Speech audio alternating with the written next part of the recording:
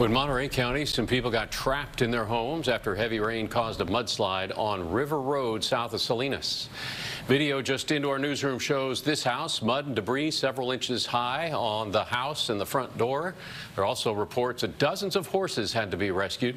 The Monterey County Regional Fire District reports 20 to 25 homes had minor or severe damage. One resident was injured trying to escape. The area was hit by a wildfire last year.